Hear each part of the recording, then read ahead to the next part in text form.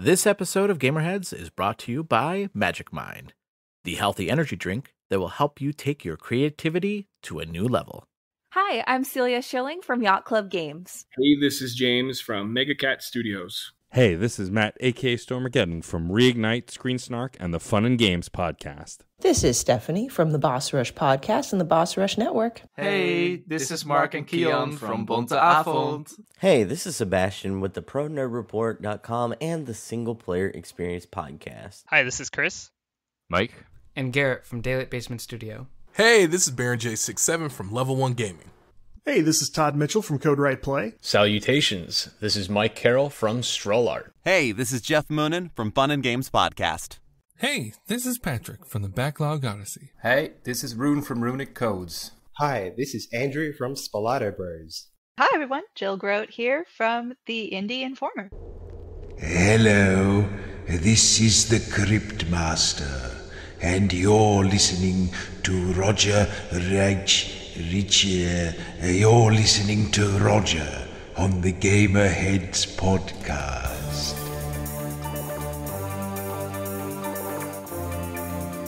And welcome to another episode of the Gamerheads Podcast. My name is Roger. Along with me are my good friends and co-hosts. I have the CEO and president of Gamerheads, Phil. Champ is here. The champ is here, is that what you said? Yeah, I was going to say the president is present, but it didn't quite sound as fun, so I went with the champ is here. Okay. Well, welcome, Phil. Welcome to the show. Thanks for having me. Uh-huh. And of course, we have our good friend and co-host. We have Mike. Are we doing wrestling quotes to start the day? Yes. Okay, then everybody has a price. Oh, that's a good cut. That is a good cut. Cam, then the pressure is on you. Of course, we have a good friend and not co-host, but a guest this week. I have Cam Hawkins, who is from a PR marketing manager at Apogee, a freelanced host, and Kingdom Hearts fan. Probably the biggest fan I know, right? Cam? Yeah. I would say people online know about my my love for Kingdom Hearts and the Legend of Heroes series. Yeah. W, don't you have tattoos of Kingdom Hearts? Don't you have it? I do have one. Okay. I do have one, yes. Yeah. I'm actually getting a second tattoo next week. Oh. Yeah, Kingdom Hearts related or? No, it's Legend of Heroes related. Oh, so, it is. Okay. Yeah. Okay. A podcast exclusive. Well, you just decided right now? I haven't tweeted about it. I wasn't going to until I posted the picture of it. So yeah, you have the exclusive here. Oops. Well, Cam, welcome to the show. Before we get started, tell us about yourself, because I think your journey is an interesting one. Can you talk a little bit about yourself and the journey that you've gotten into games? Yeah. So I mean, I guess the first way I would kind of I've always loved video games, and as long as I can remember. And I went to college initially for music education. I was a saxophonist, and I really just didn't have anything else that was really interested me. I put a lot of my time and effort into music in high school, and so I was yeah, I'm gonna do music education because I just didn't really feel like doing anything else. And after my first semester, I was just really overwhelmed and didn't feel like it was for me, and so I decided to go into journalism, and I was interested in either film or games journalism, because I love film just as much as I love games. I would say games are a little bit higher, but I love film too. And then I got more involved with online gaming communities, and I was just man, I really want to do this, but it also felt just a really tall task. It felt like you really had to know the right people or just get really, really lucky. I've had throughout the years, because I started in 2019, throughout the years I've had so many people DM me asking me yo, do you have any advice for me, this, that, or the other? And I told them, I'm y'all, 75% of it is luck. Such a majority of it is just being at the right place at the right time. And that is what happened with me, where like I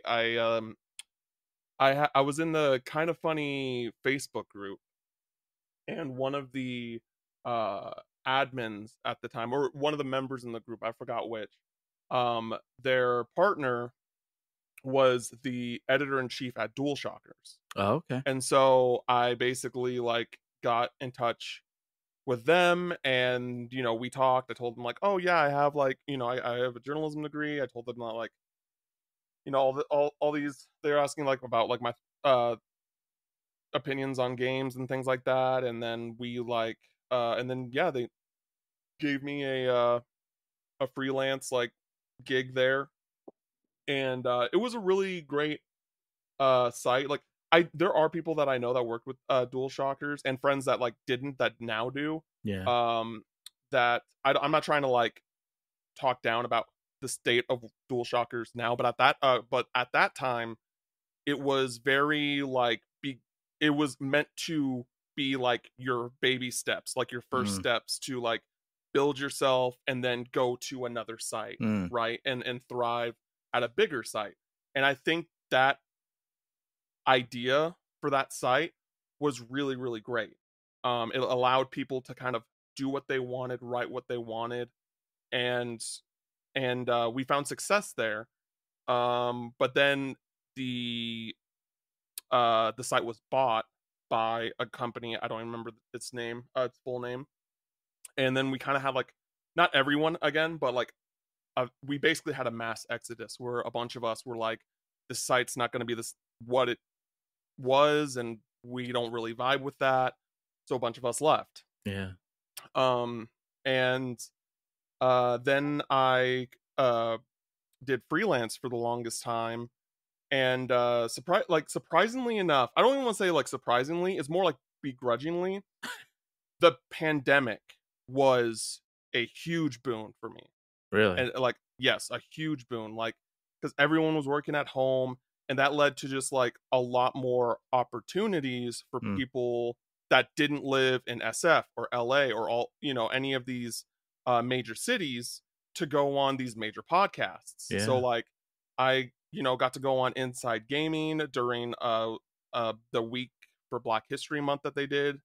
I think it was during that time. And then there I got asked by Ryan McCaffrey over at IGN to like go on Podcast Unlocked a few times, and then like Destin went on maternity leave, and Ryan wanted me to fill in for him, like so I was like a permanent temporary co-host on Podcast Unlocked, which was crazy. Yeah. And I still like to this day, like it's one of those things where, and I get it, because I was also there, and I am still there to a certain extent. But like when you see, like when you like talk to someone, like, or interact with someone in person that you like look up to, you think that they're just like the hottest shit, and I'm just like, guys, I'm just a dude. Yeah, I'm just a dude. Like, please don't please I appreciate compliments. Like I'm terrible at taking them, and I like but let's chill. Let's just hang. You know what I mean? Yeah. Like I'm just some guy, and so I just it was just really cool, like how like supportive everyone was, and again, like a lot of people like reaching out to me asking for advice, and again, it was just it's a lot of like luck based, and it's a lot of other people hyping you up. Yeah, that gets you to where to these type of opportunities. Yeah, like, yeah. You just have to have people back you. It was actually interesting. At PAX West 2 years ago, I interviewed Reggie Fils-Aimé. Oh, which wow. was crazy. Yeah. Crazy. Yeah. And I asked him kind of about like being a person of color in the industry and like things like that. And in his book, I don't know if you've read his book. Yeah, I did. But in his book, he talks about like you need to have people talking about you when you're not in the room. Yeah. And if you like, that's like one of the big things to like get you to these type of situations. And so I think that during the pandemic did a lot for me. And so I'm I'm very grateful and thankful about that. And then I did freelance writing for IGN, wrote some reviews, mainly did previews, because I would go to events that IGN doesn't normally go to, because they really only cover game wise now SGF. Like when it comes to PAX, things like that, almost anything that comes out of those shows are from freelancers. They're from people that just reach out saying hey, there's these games here, do you want me to do a preview on any of these, that type of thing. And I think another big thing that this is just my general advice, is that if there's anything that you want to do, just ask. Just literally, just ask, and you would be surprised how many times they'll say yes, or how few times they'll say no. And even in the times when they say no, they know who you are now. They will remember you, and they'll think about you when something that comes across their table or whatever that they think you're going to be a good fit for. So there's never been an instance where I was told no on something that I didn't get, that they didn't come back to me later for something else. Wow. And it's just one of those things where I think that, and I know that things have been a lot more dire since then, especially in the byline written journalism side of things. Yeah. But that is the best thing you can do. That is just say who you are, what you do. Hey, I'm looking to do this, that for you. Is there any opportunities you have for me? And go from there. Nice. So, and then outside of that, I freelance host sometimes. I got something in the works with that actually, which is really cool. Nice. I can't say what it is yet. It hopefully will be announced this week. Is it a tattoo? I actually think it'll be announced tomorrow. No, it's a hosting gig. It's a hosting gig. I'm right. Yeah, so that's cool. I'm writing a book for limited run games about Kingdom Hearts. Yeah. With Alexa Ray Korea, who wrote the boss fight book. Yeah, that's really cool. So that's really cool. I'm doing a podcast, Unlocking Kingdom Hearts. It's basically just a Kingdom Hearts book club where we talk about each game. And it's me, Alexa, Jonathan Dornbush used to be the Kingdom Hearts guy at IGN. Yeah. And then Kevin Diaz, who also does stuff with IGN now, and he has a YouTube channel, PlayStation Source. And he's the newbie. So basically he's the newbie. We're all replaying the series, and then we're all kind of just talking about, what we like about this game, what we don't like about this game, does this game hold up from the veteran perspective, for a newbie, how does this feel playing it the first time in 2023, 2024, and things like that. And so that's basically what that podcast is. We have a few more episodes left. We're getting some close to the end there, but and then and that's about it. That's kind of my whole spiel. I've done other smaller things too. Right now I'm I would say I'm a contributor, but it's really just working with Khalif over at Spawn on Me. I go on the podcast, we talk every now or so. I'm going to SGF next week to do all that stuff. So that's me. Nice. Cam, thank you for joining us. I do in the future want to have you come back on and sell me on Kingdom Hearts, because I have not played Kingdom Hearts. And it's okay. It's okay. So I'd have you on sometime, and I'm going to have you sell me on why I should play Kingdom Hearts. So no, it does interest me. And every time, I'm okay, I'm going to do it this time. I'm going to get into it. And then, I don't know, other games get in my way. But I will get into it. So this kind of shocks me, Roger, with you being the big RPG guy you are. I know. And I mean, I like Mickey Mouse and Donald Duck. I mean, I do. It's not like you were trying to convince yourself. Yeah, more no than kidding. us. You're I like RPGs and Mickey Mouse. No, I do. Donald's okay. I have. Listen, I have Roger, Disney Infinity characters. Put your goopy tattoo away, Roger. Put it away. I know I have all these Disney Infinity characters. I love Disney Infinity, by the way. That was such a cool concept and such a cool game. But no, I'm a huge Disney fan. I never played Disney Infinity. I was okay, this is I don't know, it just never really That was Like, the Toys with Bob game or whatever, right? Yeah. Well, I mean, yeah, it was basically like Disney like, Skylanders. Yeah. It was like Disney Skylanders. Yeah. It was a cool concept. I think the thing that they ran into was, again, obviously the, amiibos still survive, but that didn't survive. And then the other thing was, I think the thing that killed it was Disney Infinity 2 was on new systems.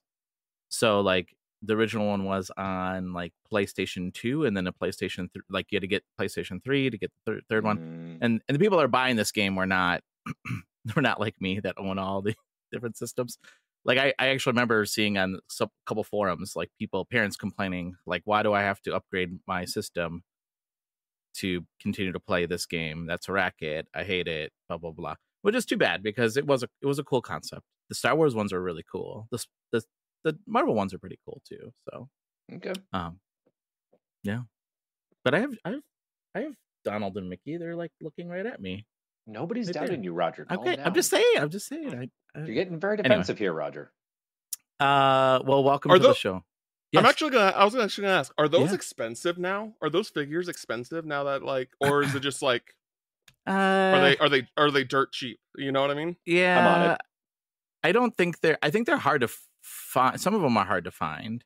I don't think they're expensive. They're not like amiibos. Like if you didn't buy them, good luck trying to find them again. And then if you find them, they're really expensive. I think Nintendo's been pretty good about reprints actually of the past year or so. Yeah, I was gonna say recent, right? Like they've been pretty good with that. But looks like certain Infinity figures are expensive, but like not all of them. Which ones? Oh, which ones? Boy, man. I just typed in Disney Infinity and kind of went from there. Yeah, like some of these are like dirt cheap. Like Obi-Wan's $10. Okay. Yeah, they go for anywhere between $400 and $400. Let's put it that way. Wait. What's the $400? What are the $400 ones? I want to see if I have those. I probably don't. If I do, then I'm gonna say, see, wife, look at this is why I collect these things. It was a funny story about that though. Quick, when we had some work done in our house, we had a plumber come in, and he walked through my office because he had to get to the area where he needed to work through my office, and he said, "Oh, is this the kids' room?" My wife said, "No, this is my husband's office." Yeah. So that Mickey Mouse one, is it just like the OG Mickey Mouse style, or is it a different style? He's like Fantasia. Okay. Because if you had like the OG Mickey Mouse, that's like $500.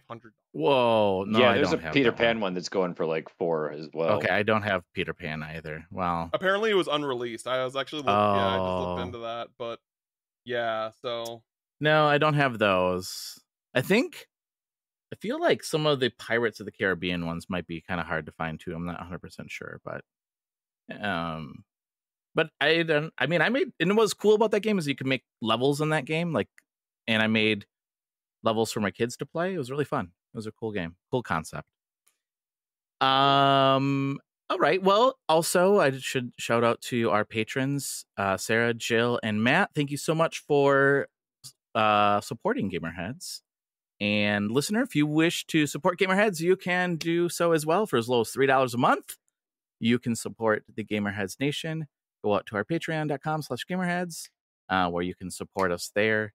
And your money helps us have this show going for $3. That's $1 per person. Sorry, Cam, we don't have any money for you, but for us three, we get $1 a month. So.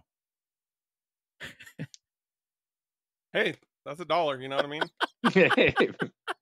Money's money. Game is game. That's right. So Mike, you're a busy person. You're a busy person. No, that's that's a different segment. Yeah, that's a different bit. Mike, you have an icebreaker for us this week? Yes. So this icebreaker is for Cam. I'm going to go ahead and start. Just for Cam, nobody else. Right. Sweet. You have 30 seconds to give us the entire Kingdom Hearts lore. In the beginning, there was 30 seconds is impossible. That's actually impossible. Yeah. The Micro Machines guy completely disagrees. Yeah, yes. I tell you what, take as long as you need, and then we'll just speed you up in post. Do you actually want me to do this? No, I'm joking. Okay. You looked so defeated, Cam. Even like, no, I'm just like, it's just like y'all wouldn't be sitting here for like 10 minutes at least. Like you, And that's just for the mandatory stuff. Like right? That's not even Chapter like the 1. side stuff. Yeah. What have I gotten myself into? What have we got ourselves into? All right, what's your icebreaker? So over the weekend, I got myself a table at a video games convention and liquidated a good portion of my games collection and gaming memorabilia collection. So after, on my drive home and everything and my day of relaxation today, I thought of a great icebreaker. And that icebreaker is this. What games that you got rid of do you regret? Ooh. Ooh. Or anything video game related that you regret selling, getting rid of, etc.? The first thing that comes to my mind, and it's because it's like relatively recent, as in like past 5 years, is that I sold my it's like complete white. It was like pearl white, I think. The pearl white 3DS XL. The new 3DS XL. Oh. It was like, it is still my favorite model, and it was only being sold through it was like a SAE or whatever, like that area, that region of 3DS games that like works on US systems. Yeah. It was like that type of model or something like that. And so I was just like, and I bought one, I had it for a long time, and I just decided, I was like, oh, I'm probably not gonna use my 3DS anymore, and I sold it. And then when I realized, oh no, I'm trying to build a 3DS library again. Yeah. I looked it up, and like the cheapest one I could find was for $1,000. And I was like, because like because I don't know what it is about the 3DS specifically, but really no matter what model you get, like if you're getting a new 3DS or whatever, it's outrageously expensive for a new one. Like if you want to get a new one, really? And that was like 4 or 5 years ago. Wow. I can't even imagine like what it is now. Wow. I ended up buying like, it was like a yellow Pikachu one, and even that one I paid way more than I wanted to, but because I'm just like one of those guys, like I'm one of those weirdos where I would rather pay more money to get something new than like save money and get it pre-owned when it comes to like electronics or games or like things like that. Me too. So like just recently, because I'm playing through we'll talk about it a little bit later, I guess, but like I'm playing through the Dragon Quest series for the first time. Okay. And so I just finished the first 3 that were on Switch, and the only way that you can play 4, 5, and 6 outside of mobile, which I don't play games on mobile, is the DS. And those games are so expensive. Like for a single game, like they're really expensive. Like I think on the low end, one of them was like $150 or $140, and then like if you're, and this is new specifically, it might be a little bit cheaper if you get it pre-owned, but like even so, like that's still ridiculous. Yeah. And then like I think like Dragon Quest 5 alone was trying to sell for like $250 or something like that. Wow. And I was just like, that's insane. Yeah. But eventually like, and so I eventually like just saved up, because I was like, I gotta do one where, because I waited years. I waited at least 3 years. Because I was like checking the prices consistently for about 3 or 4 years. And during that time, I'm like, y'all, like Square Enix, like get these things on the Switch, because you did the first 3 on the Switch, and those are the mobile versions of the Switch, the Switch versions. They're ports of the mobile versions. So I'm like, why can't you do that for 4 through 6? And they just never did it. And so I just decided, I was like, I'm just gonna save up the money to be able to get them. And so like I don't have them like right next to me, but they're over there, and I'm like, I really hope that within the next 2 or 3 years they do not they do not port those now. I'm being gatekeepy. Now I'm like, no, don't do it. I already spent all this money. Yeah. So yeah. It Yep. Wow. Was Dragon Warrior? Am I wrong? Was Dragon Warrior Dragon Quest? Yes. That Same was thing. Okay. Same thing. Yeah. Well, this is not something that I sold, but I wish my parents would have listened to me when I told them that we could have got Dragon Warrior for free with our subscription to Nintendo Power. Yeah, they didn't believe me. My mom wouldn't believe me either. She refused to believe me that we could get Dragon Warrior for free. I bet you your parents said the same thing to me. There's no such thing as a free game. It's not free. Blah, blah, blah. And I'm like, no, it is free. If you order a year subscription, you get this game for free. And then my friend got it, and he's like, look, I got Dragon Warrior. And my dad was like, oh, I guess there's a free game. Oh, I was so mad. I'm still mad. I'm still angry right now. I remember specifically sitting in the kitchen, listening to my mom argue with the person on the phone at the Nintendo Power 800 number. Yeah. She's like, so you're trying to tell me, like, she's trying to tear she was like the prosecutor or something with a witness on the stand. She was just like, and she's like, and then finally she's like, all right, if that's what it is, yeah, we'll get it. I was like, yes. You got it. Oh, I got it. Yeah. Oh yeah. See, I didn't.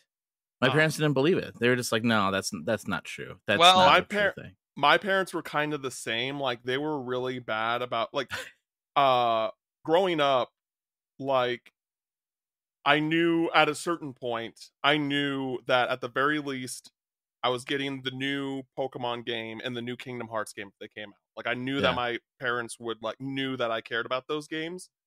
But, like, anything else, they were just like, what's this game? Like, what's this game? like up until, I don't know, until like the 360 era, when I was like old enough to like do everything myself. Yeah. Like they were just like, what's this game about? Like, is there like violence in it or like things like that? But and I would say like, even if I said like yes, it would still end up getting it for me. It's like, why'd you ask that? Yeah, right. Yeah, see, I grew up at a time where like my parents didn't even know video games could be violent until they saw Mortal Kombat. They're like, whoa, what is this? But by then I was already in high school. I'm like, well, what are you gonna do? I mean, this is no different than like after school activities. So yeah, my mom, like, you had people ripping each other's hearts out after school. That was a joke. Oh, that's but it's no different than Indiana Jones and Temple of Doom, where gets his heart ripped off. So except you're not in control of it. Well, we were talking about this earlier, but my mom's British. Yeah. And even though she's British, you think that like British is like basically just like another, like in the sense of like knowing pop culture and things like that, and knowing just like the kind of regular things that we think are completely normal in day to day. She is very much a foreigner still. Like she's like, what's this? What's that? Like she doesn't know. Like she like I try to show her Hamilton, and she's the only person that I've made or like convinced to watch Hamilton. Yeah. And she hated it because she didn't understand anything. She doesn't know American history. She's like, I was like, do you know who George Washington is? And she's like, he's a fucking traitor. I was like, yeah, I don't know. And she's like, no, I don't know who that is. And I'm like, the first president of the United, because she never got her citizenship. So she still has a green card and everything like that. Okay. So like, I'm just like, the first president of the United States? And she's like, it's like, bro, everyone should know this. Yeah. Well, I mean, but I mean, do they teach it? I mean, maybe they teach a different side of history in England. Absolutely. Like, they just glaze over that. Well, then we moved on from that. We let them have their little island, and we let them do their own thing. I actually, I know this is a video game podcast, but I actually asked my mom like more about what her curriculum was when she was in school. Yeah. And I know that like during primary school, like they instead of like the 2 years, like they very much were like into learning a second language and things that America should be doing. Yeah. But so they definitely had different curriculum and stuff. But like, yeah, it really is like one of those things where she's like very just not aware about a lot of stuff in America still being like here since I was for 28 years now. She's been in America. So wow, that's funny. Well, I'll say my thing that I'm sad that I sold. Well, and I it's not even something I sold. Can I talk about the thing that I didn't even have control over it? Any kind of gaming thing that you once had, but no longer have. And okay, so it doesn't have to be a game, right? It can be like related, though, right? I mean, as long as it's gaming. I mean, I'll interrupt you if I don't like what you're saying. Oh, okay. So when I was a kid, there was a Legend of Zelda board game, and this thing was really cool. And right now, like it sells for like $200-300.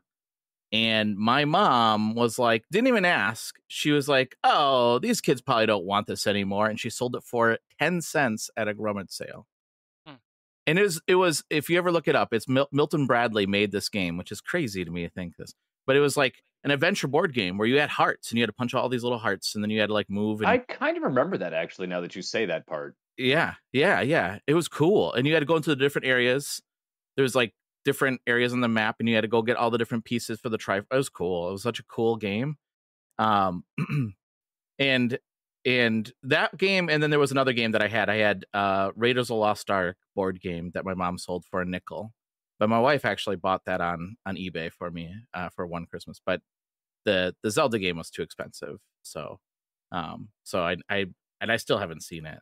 I wish I went back to my hometown because there was a toy store that like wouldn't reshelve anything or they would restock anything. They just pulled out stock from like the 1982. And I was hoping that maybe it was stuck back there somewhere, but it wasn't. So, but I did get Fireball Island from there. So I'm looking at it right now, and there's like someone selling a used copy that like isn't even. Apparently, it's mostly complete for $150. Ugh, yeah. That makes me sad. Although I have the original Fireball Island, and that's worth like $500. And my wife is like, "Well, are you going to sell it?" And I said, "No." And then she said, "Well, then it's not worth anything." Like, I don't know what that game is. So I would just say if I had that game, a game I do not care about or know about, that's $500. Yeah. I would just sell that to get a physical copy of Earthbound because that is also $500. That is also $500. You have to, if you played Fireball Island, you would say, "Oh my goodness, that game is amazing." Anyway, like Mousetrap. No, it's not. Okay. It is nothing like. It is not like Mousetrap. It's like Sorry. It's not like Sorry. It's mixed not with Mousetrap. It's not. It is like not. Sorry Trap. It is like not Sorry any of Mouse. those. No, it's not. It's not like that at all. It is a 3D board game. Like we have these little adventures. No, it's not like Mousetrap. Yeah, Mousetrap has a 3D board game. Oh my god. Mm-hmm. Anyway, Phil, you answer this question next. I am a hoarder. So you haven't sold anything. Same. I really haven't lost much of anything throughout my lifetime. Small handful of NES games when I was a kid, but I don't think any of them are really worth anything. I'd say I wish I still had my old NES, but that thing broke, so that doesn't do me any good. I had an Oddworld cutout that I wouldn't mind having behind me right now from when Oddworld originally launched. I haven't lost much of anything throughout the course of my life as far as video games go. So it's not a loss, but it is like just I'm still devastated about it. Like to this day, it's been 4 years later, and I'm still devastated. But so my dad, not COVID related, but my dad passed away in 2020. No.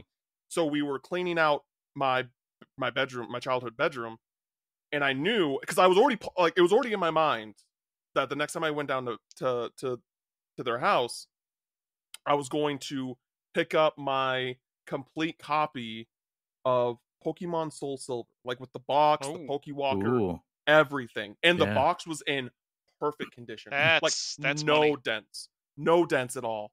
And so I have everything packed up, and I put it on the back seat, and I put like this. I took like a blanket with me or something, put that over it, and then I put something heavy on top, and I didn't realize it. Oh no! And when I pulled it out, dude, there's like I have it. You really like. If you just like glanced at it, you would think it would be in perfect condition. But if you like took a second to look at it, there's just like this giant like bend on the top now. No. And I was grieving two different ways. I was grieving in two different ways. I was like, this is devastating. That sucked. I just had to talk about that story because that I still think about it. I'm just like, because I kind of have it on display over here. Yeah, it's like you see the starters right there. Yeah. Oh yeah, there. Yeah, I got and I found my OG Pokemon Crystal box, the best Pokemon game right there. So how mad were you? How mad at yourself were you when that happened? Like, did you like? I mean, I was already grieving like a much more serious matter. Yeah, and so I was just like, I was devastated, but like I was already so emotionally distraught that I it didn't really change anything. Yeah. But I was also just like, why did I do this? Like, if I could turn back time. Was it one of those like, well, of course this just happened right now. Why wouldn't it? Yeah, exactly. Yeah. Mike, what about you? One day, back in 2006. Yes, story time with Mike. Yeah. Was it 2007? Somewhere around that. I was with a buddy of mine, and he had just hacked his OG Xbox. So we took a trip over to Blockbuster to rent a couple games that he could rip to the hard drive. And I hadn't been to this Blockbuster ever. This was like it was near his house, maybe about 20 minutes away. So we go to the Blockbuster, we're walking around, and I see on the bottom shelf, amongst all the what was it, PS2 and Xbox and GameCube games, a couple games on sale. One of those games was Castlevania Symphony of the Night. On sale, not used, brand new, on sale for $1.99. Along with Resident Evil 2, also $1.99. I absolutely flipped. I flipped out, and I bought them both. Stupid me. A couple days later, opens Symphony of the Night, plays it for half an hour, and then a few months later, trades it in at a local games shop. Oh, no. When you're a kid, though, like, it's just... Oh, Mike wasn't a kid. No, I wasn't a kid in 2007. I had already had my kid by 2007. Real? Yes. I'm 44. Okay. I'm 44. You look damn good for 44, homie. And he's the young one. Yep. Yeah, he's the young one. I'm the old one. That's actually what we go by. I'm the old one. That's nuts. I just turned 30, and so I'm like, yeah. Okay, you're the young one actually, right now. So I thought, like, that's why I thought, like, oh, you're like a teenager. You know what I mean? So like when you say that you're 44, I'm like, oh, I thought you were like my age. I'm sorry. I love how Cam was like, but when you're a kid, and Mike's like, but I wasn't. that was his out. Oh, it's okay. You were a kid. Oh, no. Now I got no excuse. You're just an idiot. Yeah. I hope I look as good as you at 44. Like, I already think I look young for my age, especially if I didn't have like my beard and stuff. But like, I hope I look that good at 44. Well, thank you. What about 48? Do you hope you look this good at 48, Cam? Whoa! I mean, like, no. I just crashed. No. I do think I genuinely stop laughing because you're making me feel bad, and let me explain myself. Cam's a nice guy, everybody. Roger is prone to laughter, so I think you look great for 48. If y'all made me guess your age before anything, I would not have gone that high for any of y'all. Like, I wouldn't. So like, yes, technically, 47. But also, Roger, I'm just like 47. I'm just saying that, like, Mike looks the youngest out of the three of y'all, so I want to look the youngest like, one of us. I know, but I'm just saying in general, like, he is, and I also thought, and so like I want to look like Mike at that age. That's Cam, the point. I'm just giving you a hard time. Nobody should ever want to look like me at 48. Nobody should ever want to look like me at any age. You look younger than 48, though. Poor Cam. Oh man, that is really funny. Oh no, it's fine. It's okay. It's okay. Listen, I'm saying that you look younger than 48. That's all I'm saying. That's all right. We'll take this out in post. Yeah, we'll take this all out in post. No, you don't know. You don't have to take it out in post. I don't take anything in post. No, he doesn't. Mike, if it makes you feel any better, I still have my copy of Symphony of the Night as well as Resident Evil 3. I appreciate that. Sealed? Is it no, sealed? they're not sealed. They're open. Not but sealed. I did get the limited run to like a PS4, like the PS4 version of Symphony of the Night and Rondo of Blood. I got the collector's edition for that. It's still sealed. It's like up there somewhere. But I want to like do a series playthrough of Castlevania sometime soon. There is a new fan-made Castlevania game that is a Symphony of the Night-esque game with OG Castlevania graphics and I think gameplay. Okay. I think it's called Castlevania Revamped. Okay. and it's getting some pretty positive buzz. Okay, I'll check that out. It's free. So That's free. That's a fan game. That's good. Well, and I will regret this. One of the things I sold on Saturday was my physical copy of Streets of Rage 2 Simpsons Edition, which is a ROM hack of Streets of Rage 2, putting Simpsons arcade characters in there.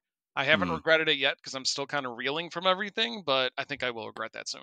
In the future, when you're selling your games, yes, you hit me up because there's a very real chance I might want to buy some stuff from. Well, if you let me know what you're looking for, I could let you know if I have it. I mean, I'm looking for a lot, so it would probably be easier for you to tell me what you're selling. That's okay. That's fine. I got rid of a lot of my heavy hitters. River City Girls. Oh, that's one of them.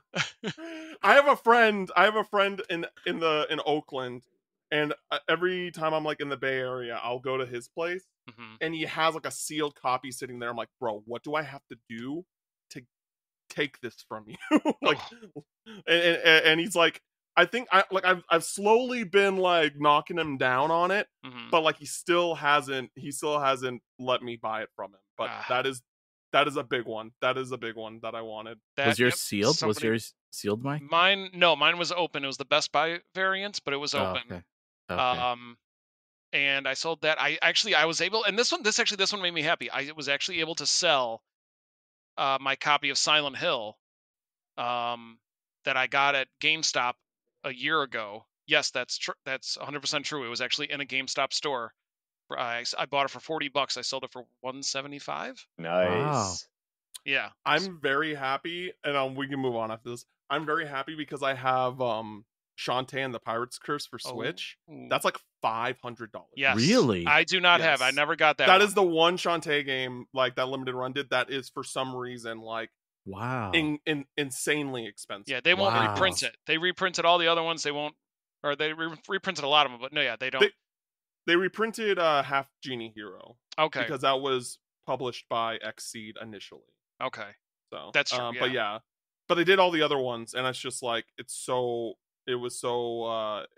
I got it like I still got it like post market, so I still had to pay like more than I wanted to, but like not like that remotely in that range. Yeah, that's how I feel about Stranger Things. The game. I have Stranger Things. I regret not picking that up. I saw that at Best Buy for like $30. I'm like, I don't need it. And now it's worth like $200 because they delisted it. Really? Yeah. Once I saw that it was being delisted, I'm like, I immediately went to eBay. I'm like, okay, how cheap can I get this? Wow. So yeah, the only heavy hitter I didn't sell, and then I'll stop. The only heavy hitter I haven't sold yet is Baldur's Gate 1 and 2 on the Switch. Oh shit! Yes. I want that. I want that. You? Okay. Let's talk. We'll talk. Yeah, we'll do it in post.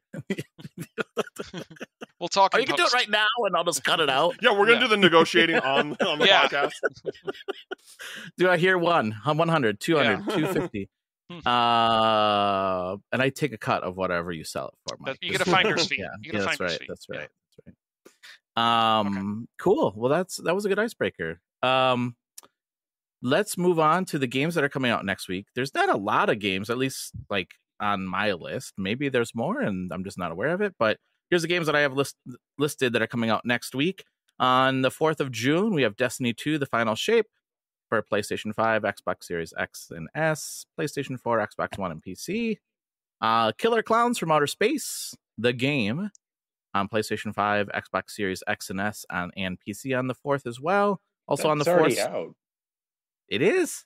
No, it came out early if you pre-ordered it. Yeah. Oh. So it officially comes out this week. So you pre-ordered it then, I'm assuming, Phil? No, it told me it was in the store, so I bought it. Oh, yeah, really? You still technically pre-ordered it. You paid for it before the official release date. Oh, I won. Sure. There you go.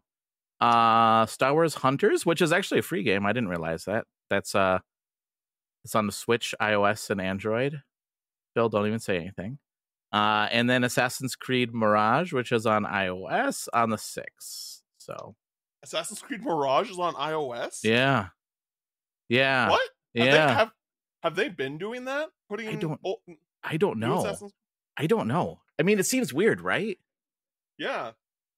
So anyway, I don't know. I need to play Assassin's Creed Mirage. That was one of the few games of last year that I I normally play like every Assassin's Creed at launch. Like that's one of my favorite franchises. Like I know people are like, "Oh, I'm tired of Assassin's Creed," and I'm like, I eat this shit up every year, baby. Yeah. But that one I did not get to play. So I really want to play it before Shadows comes out later this year. Yeah. I mean, I want to play Star Wars. I want to play Star Wars Hunters. I don't know. It's an arena shooter. That's why it's free. Yes, Phil. I know. It's weird that the Android's the most powerful thing it comes out on. Oh God. Here we go. But Killer Clowns obviously is one game that I want to play too. I want to play with Cam. You're always welcome to join us too if we want to play 4 players. I don't know if you're a big fan of those types of games, Cam. I don't know. I've heard that game. I was gonna say, like, did you see the cosplayers at PAX East? Yeah. Like I saw, like, I've seen and heard about it. I know nothing about what that game looks like or what the genre is or anything. Think Texas Chainsaw Massacre. Think Friday the 13th. That's the game. Dead by Daylight. Dead by Daylight. Oh, it's Dead by Daylight. Okay, it's fine. That's not my thing. I don't like games. I don't like horror games and things like that. So yeah.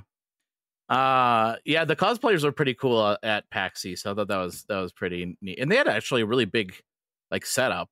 Like it was a huge tent. They've done a big marketing push for that game. Like I saw like merch for that at like GameStop the other day, and I'm like, oh really? Do people want this? Like, are people gonna buy like a Killer Clowns from Outer Space like plush or toy or something like that? Like us old folks will, Cam. Us old folks. Those of us that were alive when the movie came out, absolutely. Yeah. I almost bought a $200 animatronic every Halloween for the last 3 Halloween since it's been out. I love Killer Clowns from Outer Space, man. Have you seen the movie, Cam? Have you ever seen the movie? Okay. And this is right with the podcast. Good stuff. It's I do not like horror stuff. So. Yeah, this is not scary. I don't like horror movies either, Cam, and I can watch this because it's not scary. Straight Cam. I mean, no, here's the thing. If you think, like we talked about this last week, if you think about what's actually happening to them, it's actually scary. But it's so campy, it's not scary at all. It's like it's designed. It's directed on purpose to be a throwback to 1950s, cheesy B horror movies. Yeah. So it's not scary. It's like as scary as like Army of Darkness is scary. Like that's how scary it is. That's a good comparison, Roger. Yeah. And I love Army of Darkness. Roger saw a movie with darkness in the name. Army of Darkness is one of my favorite movies. I'm just saying, I'm surprised you've seen a movie with darkness in the name. That's all. Well, I don't like horror movies. You should watch Darkness Falls. If you're on a darkness kick, Roger, since you're on a darkness kick, Darkness Falls. That's a good one too. That doesn't sound like a movie I want to watch. I'm not gonna lie. I don't know. Any other games that interest anybody here? I kind of fell off the Destiny 2 bandwagon a while back. The thing is, it's just I don't know like if this happened to y'all at a certain age or whatever, but like I have just kind of changed where I'm willing to put my time and resources into video games. Yep. That was me probably during the pandemic. Because like I talked about a little bit at the beginning of the podcast, but there's a series that I like love almost as equally as Kingdom Hearts now called The Legend of Heroes. And it's a relatively niche JRPG series.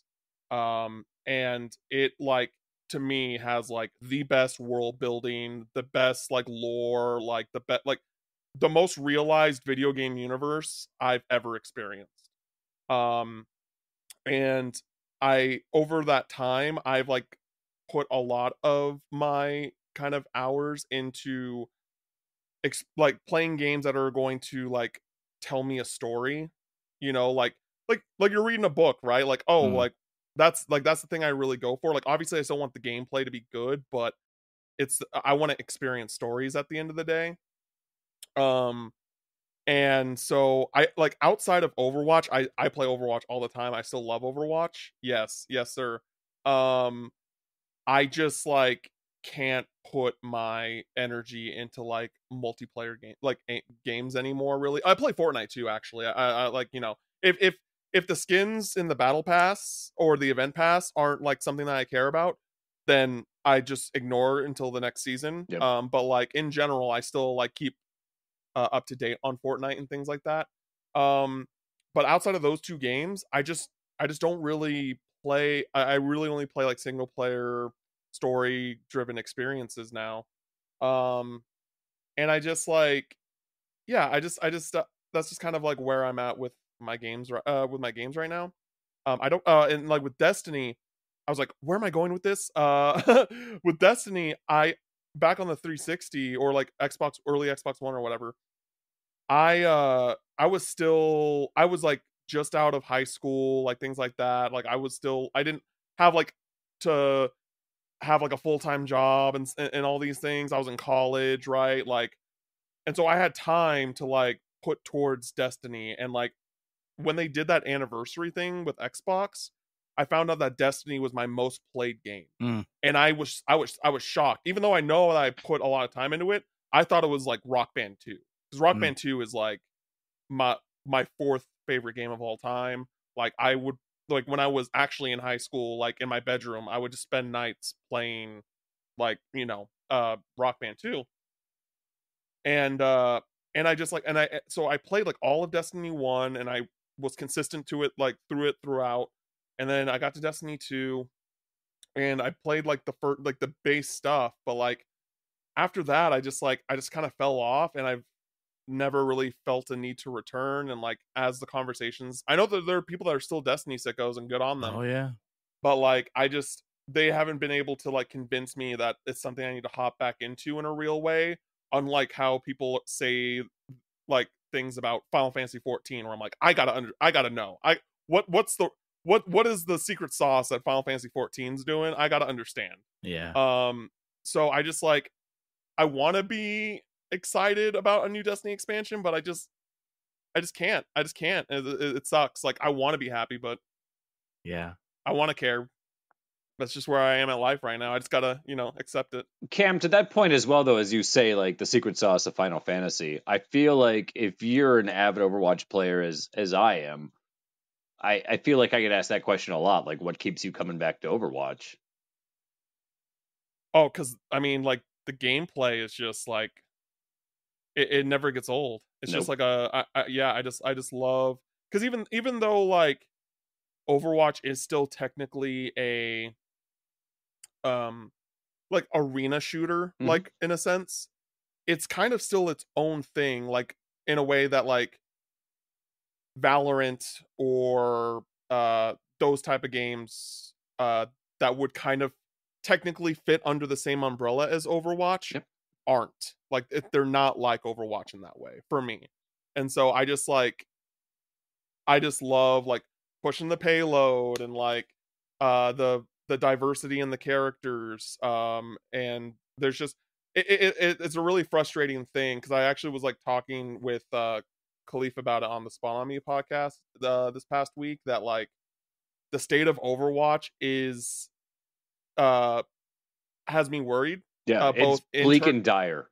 Yeah, internally and externally too, right? Because like with the Xbox shutting down Tango Gameworks and like things like that, I'm like, oh shit, Overwatch might be on the chopping block, like in a real way, because I love Overwatch, but I'm also going to be realistic when I say that like out of all of what Blizzard's got going on right now, that's probably on the chopping block. That's the first thing to go. And so I hope that isn't the case.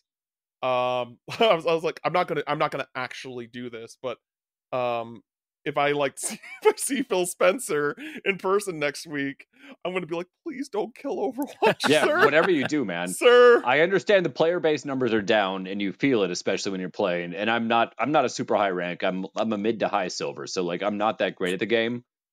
But I just feel as though I see the same people coming through time and time again. And with load and search times being what they are as well, I feel like that's kind of a telling sign as well. And that's not even touching on the fact that I don't know what they're going to do for Season 11 when Season 11 kicks off and they laid off whatever percentage of the team that they laid off. Like, this Battle Pass already feels weaker than the rest of them. I'm going to call it a Battle Pass. But it just, I'm I'm very concerned that we might be looking at the end of Overwatch very soon, and that's 7 years later, 6 years later.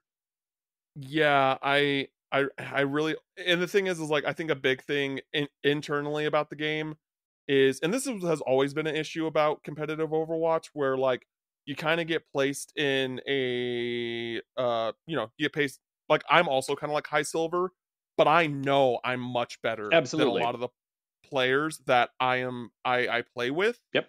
But I lose because I'm playing with incompetent teammates. Yep. And it's not even like trying to be an asshole. No. It's just, this is just the case. And so like, because if I play DPS, the support sucks. And I'm like, okay, let me play support. And then the like DPS sucks. You're suddenly and I'm looking at like a Hanzo with 3 kills and 17 deaths with like 2 grand in damage, and you've done more than that as a healer, like as a Zenyatta or a Lucio or somebody like that. Like, yeah, it's absolutely frustrating and infuriating.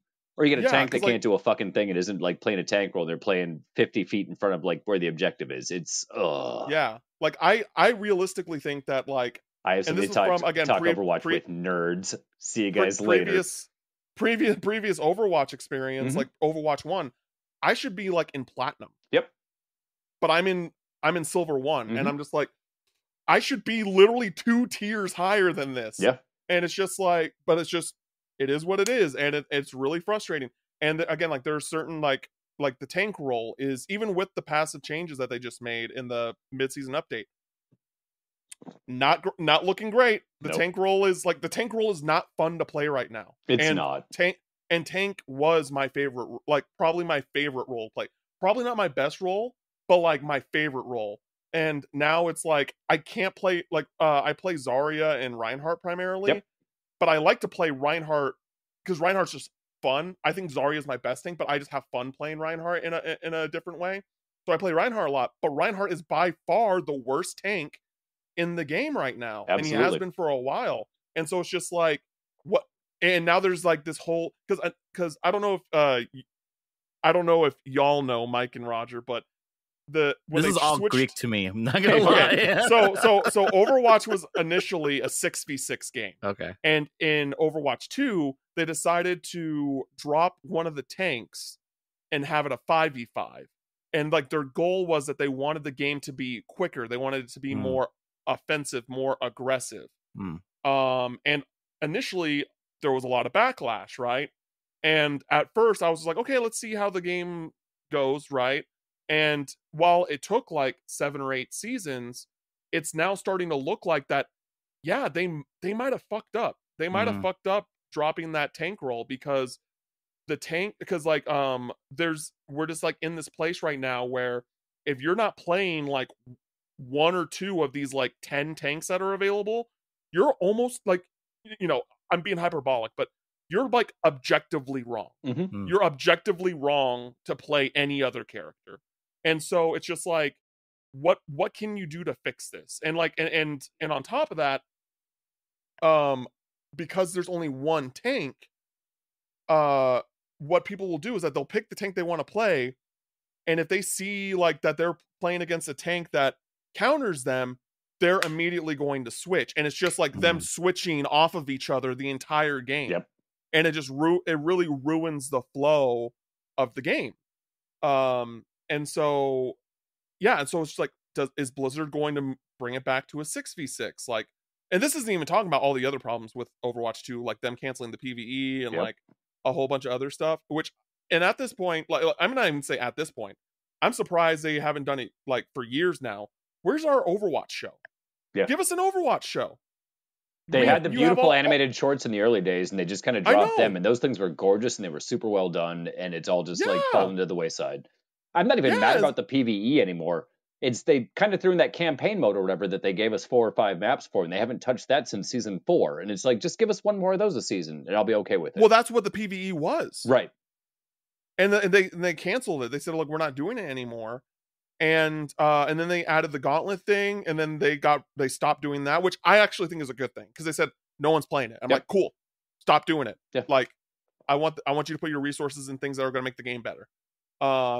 But then they also did like the things where it's like, so in Overwatch 1, right? You would get in competitive, you get competitive points to get a gold skinned weapon, right? And now they introduced was it this season or last season? And anyway, they released the next like special With the weapon skin, Jades? which is the Jade, right? Yep. But they introduced a new currency, so you can't use any of your legacy currency on the Jade or the and you can't use the new currency on the gold if you have like you can't mix and match. So I have like for me because you need 3,000 credits to or competitive points to get a gold weapon or a Jade weapon. I have over 2,000 legacy competitive points that I just can't use. Yep. I literally cannot use them because they won't let you mix and match.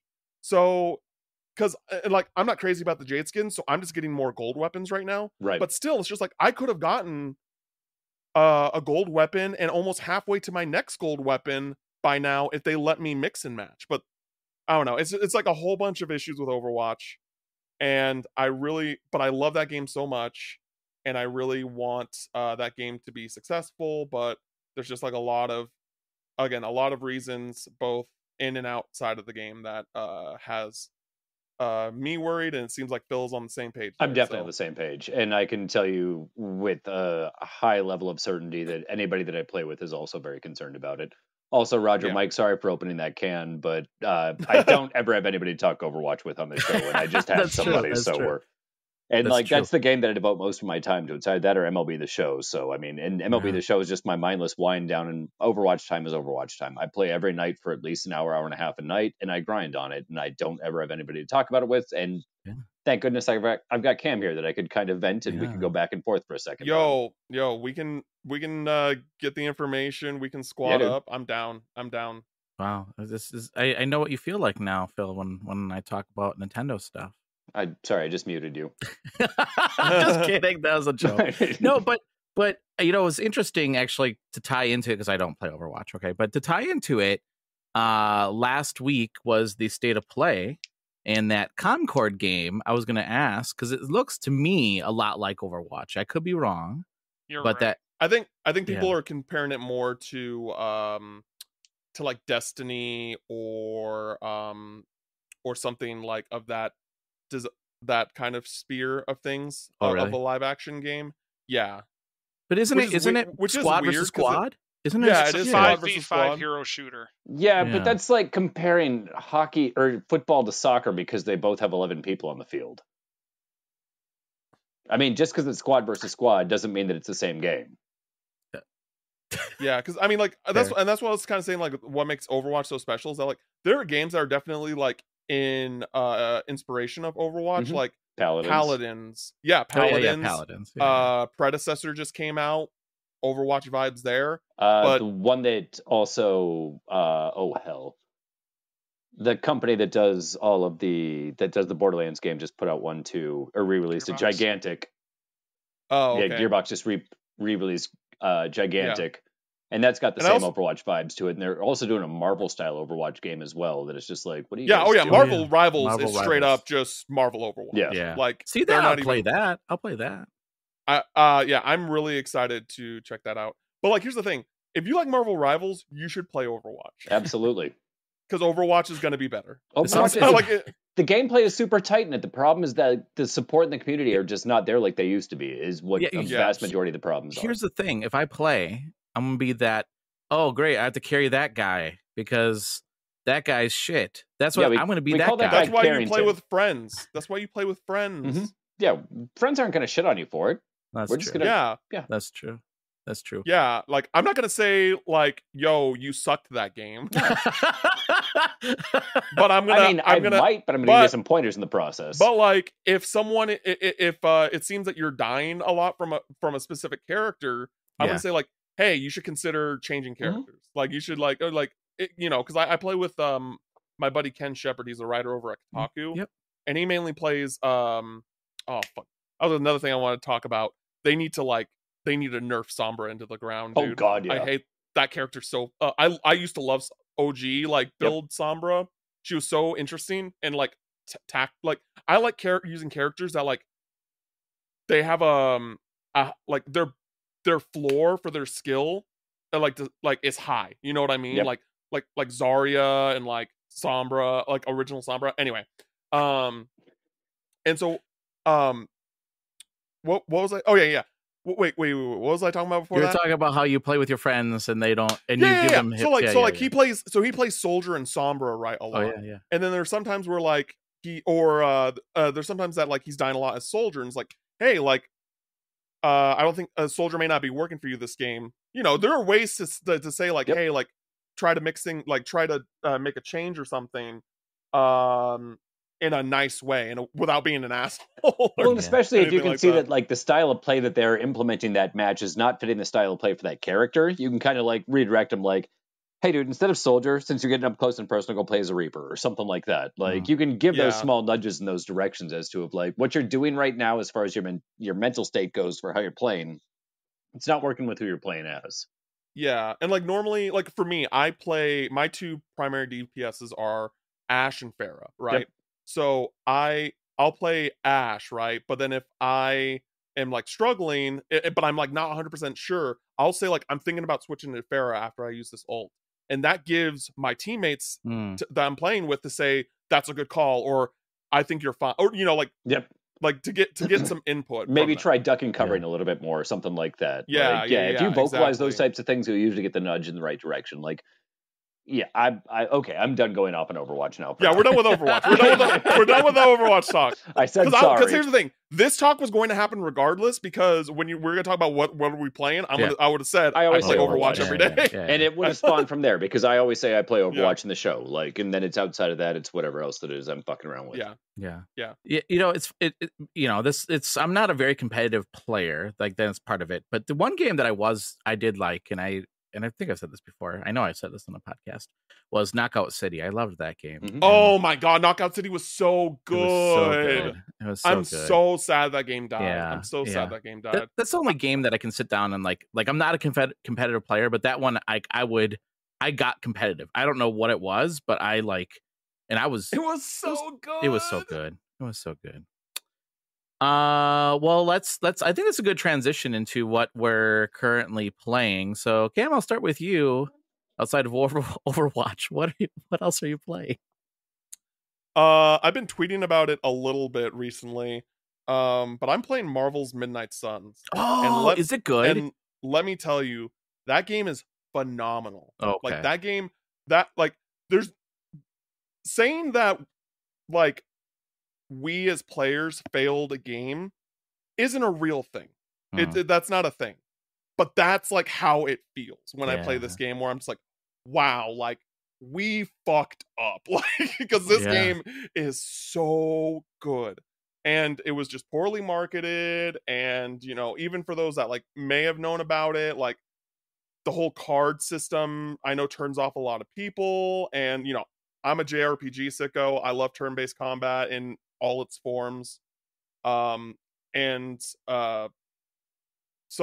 this is a Western RPG, I was just like, this is like hitting all the right notes. It's like it is very BioWare-esque, where like specifically like Mass Effect, like very Mass Effect esque, where you know, so basically you are a character. I think it's a brand new character that they made for the game called the Hunter.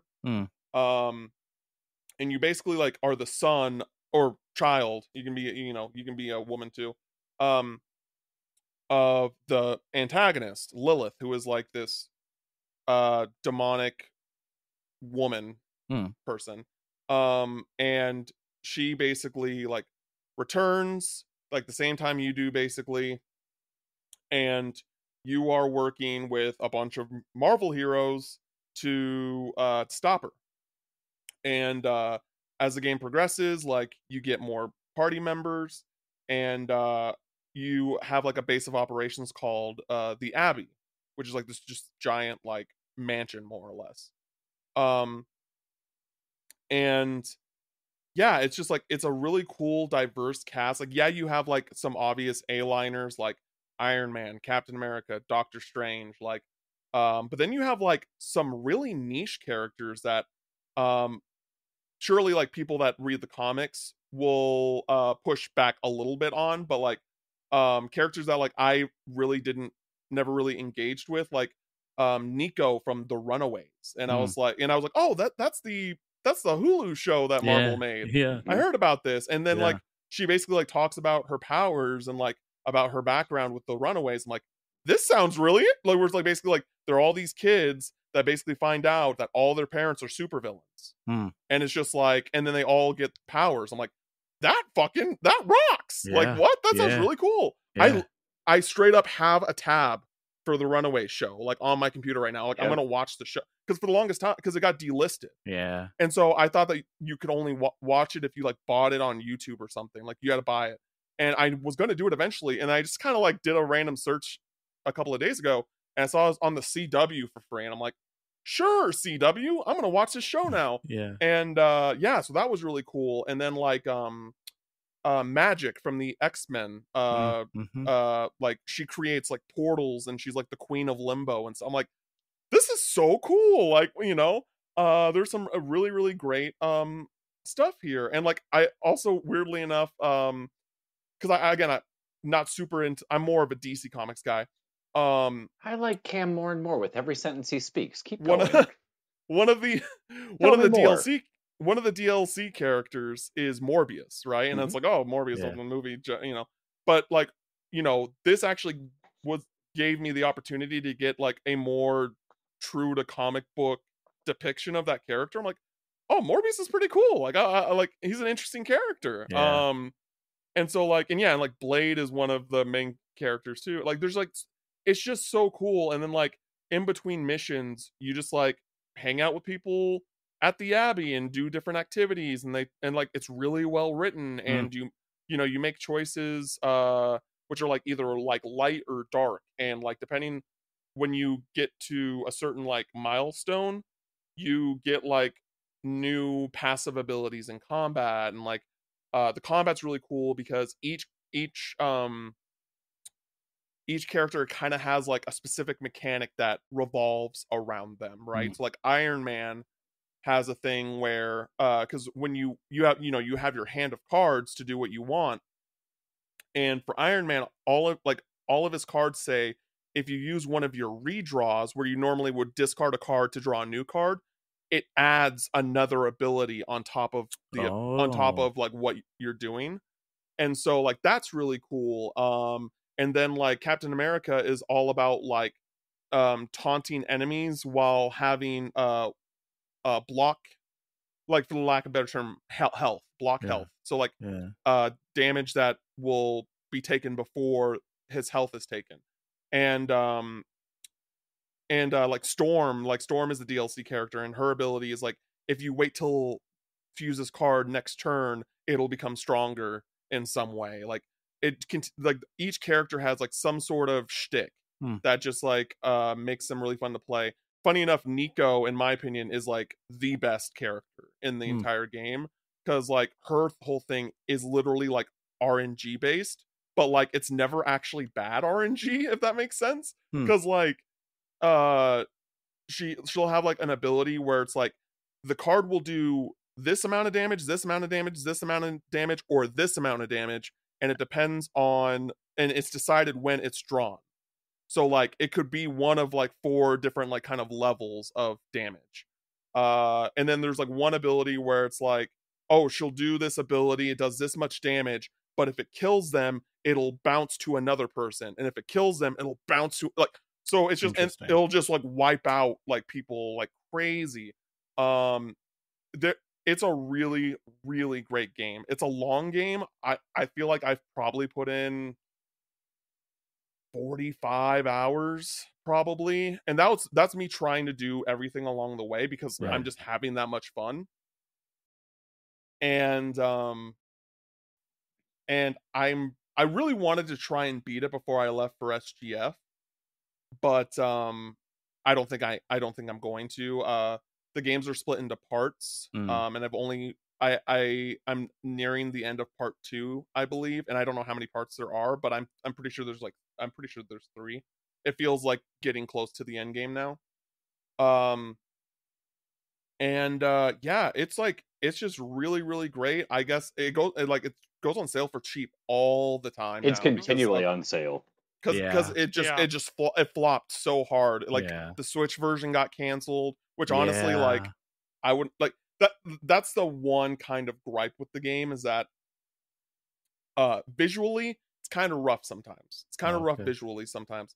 But that's mainly for the like out of costume models. Like the first time I saw Peter Parker, I was like, ooh, this looks really bad. But like as Spider-Man, he looks great. Yeah. And so yeah, it's a really, really great game. I highly recommend it. I like it more than either of the Insomniac Spider-Man games, personally. Wow. But I'm also like not the biggest fan of those games either. Like I think they're great games. Yeah. Don't get me wrong. Technically impressive. But like I the stories in both those games were like I had problems with them. And I'm not saying that the story in Midnight Suns is super fantastic, but like the RPG, the Marvel RPG experience is really, really great. Of just being able to like create your own character, like interact with these heroes, and like, you know, it's like you are befriending them and learning more about them in a more intimate way. And the combat is really, really cool. I really love the combat. So yeah, goes on sale all the time, and I highly recommend that if you do decide to play it, any of y'all or anyone listening, make sure you buy the season pass or whatever along with it, because that's how you get you get the DLC characters, and like you can get those DLC characters incredibly early in the game, and they have like full on dialogue and things like that, as if they were meant to be in the game originally, if that makes sense. Wow. Like yeah, like if someone saw me play the game and then I said like, oh, these are DLC characters, they would be like, oh shit, really? Like it's like that. It's really, really great. I have that game. I need to play it. I bought it on sale, and I just never played it yet. But it's do have really it. good. You're slacking, Roger. I know. You would never see me do something like that. No, never. Was that backlog Mike speaking? Yeah, I think so. You know, it's interesting. I wondered why that game didn't do so well, and I think my thought is maybe because of the Marvel Avengers game that just came out right before that, and a lot of people were soured about that game. And then yeah, I think marketing just didn't. I mean, I knew about this game. I was excited about this game, but it seemed like a lot of people weren't really familiar with this game, and maybe because they did cancel the Switch version, and it just seemed like maybe Phil, maybe. Yeah, I don't know. It's very bizarre because like through my POV was like that game was marketed like a lot, but like never showed the right stuff. Yeah, like what I feel it is too, as well as like the style of game that it isn't necessarily going to appeal to most of the comic book fans that are out there that are just looking for your Spider-Man, your Batman, your action hack and slash beat 'em up type of a game. Yeah, and I did not see actual gameplay of that game until like the game came out. Yeah, that's true. That's a good point. I don't think I've seen any gameplay. And once I saw the gameplay, I was like, "Oh, this looks awesome!" Yeah. Like this, like how did I not know this? I feel like I saw this game everywhere, but I never saw the gameplay. And so, yeah, I think part of it is that like it's not that it wasn't marketed; it just wasn't marketed well. Yeah, and then yeah, the style of gameplay, like the card combat, like you know, that's a very hit or miss thing. Yep. But as someone who like found, and granted, it's been a long time, so I could feel differently now, but like for someone that found XCOM to be rather complicated, when I first tried it, I think that this game is very easy to like get onboarded. Like, yes, there are a lot of different terms, but like they're simple terms that you're gonna remember what it does. Like it's oh, quick, and quick means if you kill a person with this card, it doesn't use up the amount of card usages for the turn. Or you know, taunt, oh, this taunts. Or chain, oh, you click how many the number is next to it and it's a chain attack. Like they're very simple, like I think accessible terms for that. Like if you're not super into card combat or card gameplay, you should still give it a shot, in my opinion. I forgot that was the same developer that made XCOM. I totally forgot about that. Yeah. Anything else, Cam, that you're playing besides Overwatch? Not really at the moment. I think like I wanted to finish Midnight Suns again before SGF, and then I was going to start up. I was actually going to finally start up Final Fantasy 14. I played a good chunk of it. I played the base game and I started the first expansion. And I have a bunch of close friends that are like Final Fantasy 14 pilled. They can't wait for Dawn Trail. They can't wait to hop in, things like that. And I told them, like, if I'm being honest with y'all, I don't remember jack shit about this game. I don't know. I don't know anything about the world. I know like one of the characters' names, and that's it. Yeah. And like, and I said, like, I think I'm just gonna start fresh. Like, yes, I probably put in like 60 to 80 hours beating it the first time, but like, if it's because it's the story, right? It's the story that people really love about Final Fantasy 14. And so I'm like, I want to experience the story, right? Yeah. And so I'm hoping that I'm gonna start that like shortly after I get back from SGF, and then as my like single player game, I'm going to start Dragon Quest 4. Okay. Because it's been a little bit since Dragon Quest 3. I beat it like a few months ago. And again, those remakes for those games were really good. I enjoyed all three of them. And I've kind of been Dragon Quest pilled, where I'm like, that's like kind of the main series that I want to play through right now. Yeah.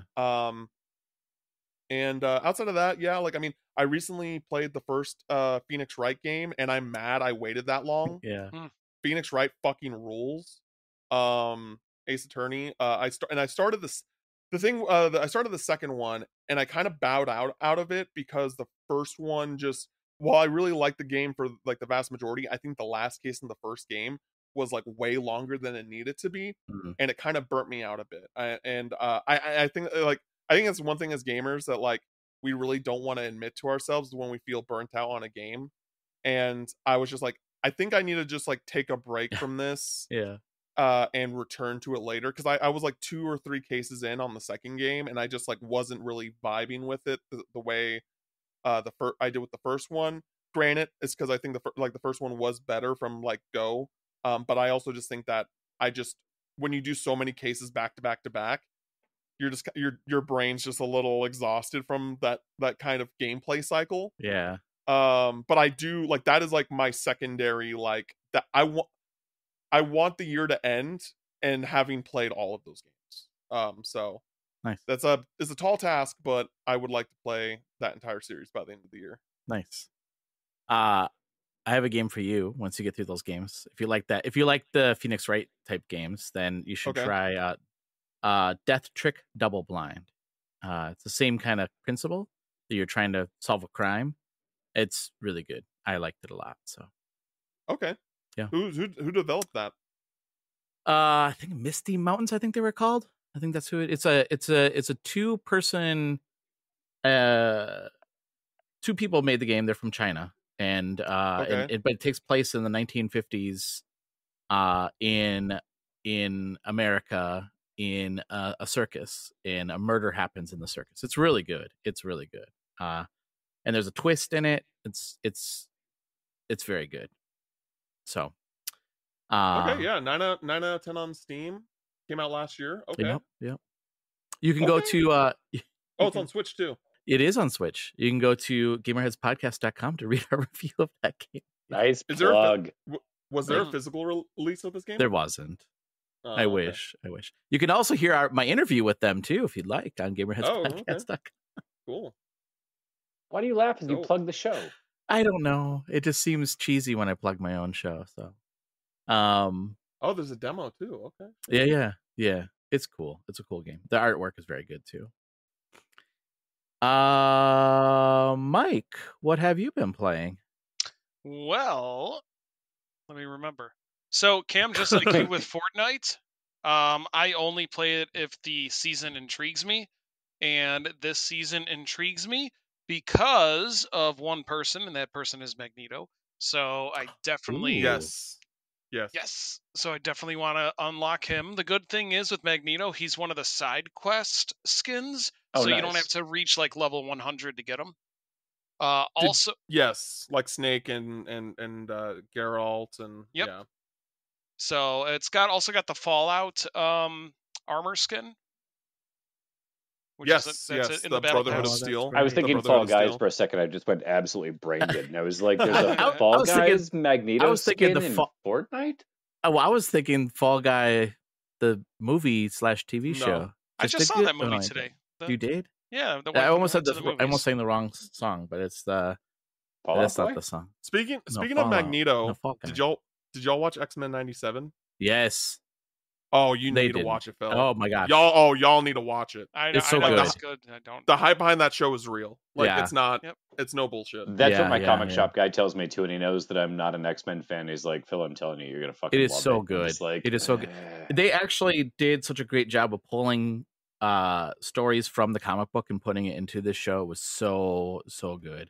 I will say the one thing. So my wife is a huge X-Men fan, and at the end of the season, there's a character that they introduce that we both really don't like at all. I mean, they reintroduce this character. I'm not going to say who it is, but we're both like, no, not that person again. Is it Gold Balls? It's not Gold Balls. Is it Not Paste Gold Pot Pete? No, it's not. It's not. I would say it, but it would ruin it for both of you. So I don't want to say it. So, you'll just have to watch it, I guess. Cam, it's when you've seen the whole season, right? Cam? Yeah. It's when they go back in time. Yeah. Anyway, anything else, Mike?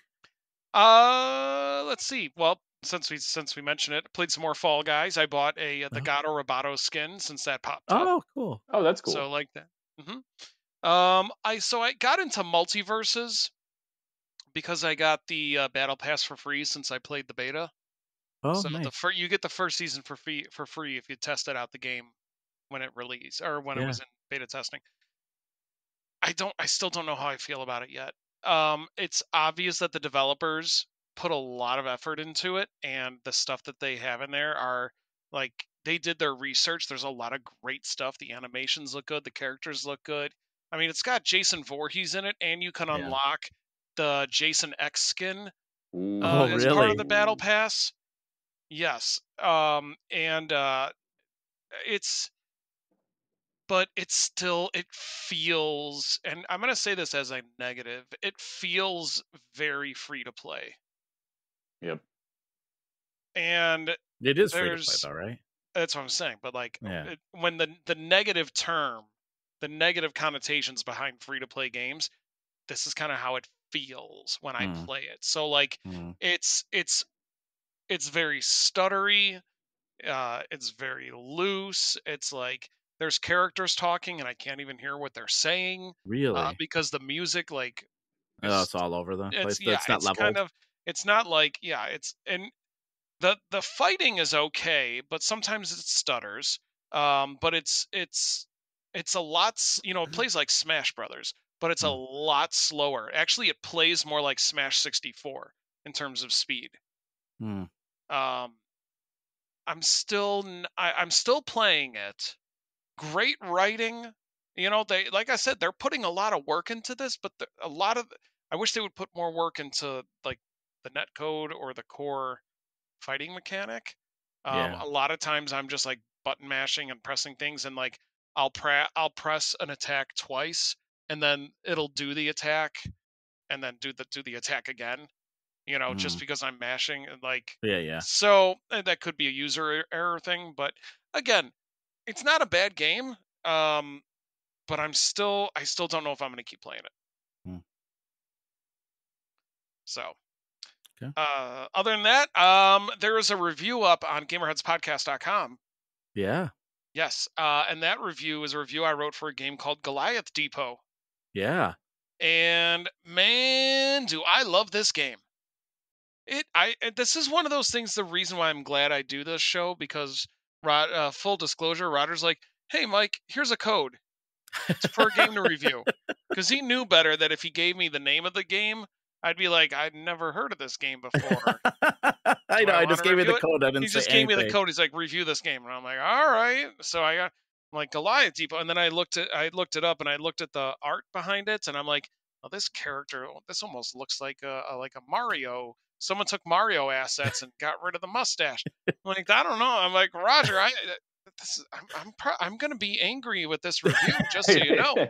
And then I got to playing it, and I could not put it down.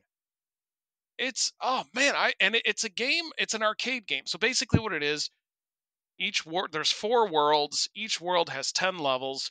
Each level is a static screen, so just one screen. There's open doors. There's enemies. It's different levels up. All you have to do is close all the doors and then get to the exit before time runs out. Every time you close the door, it shoots out like sound waves, left or right, and it attacks an enemy. If it hits an enemy, the enemy is stunned. You can kick the enemy. And then when you get to the 10th level, you fight a boss. Simple concept. Very simple concept. It's very arcade, like, and I mean that literally. Like, if I saw this game in an arcade, I would not know that this was like a home console or game. But then they add to it, so there's different things to keep it replayable. There's different power-ups that you can purchase. Like, there's coins you can pick up throughout the levels. Use those coins to purchase power-ups. These power-ups you get to keep forever, but you can only choose one power-up per run. So things like double jump, a dash attack, drop down a level, things like that.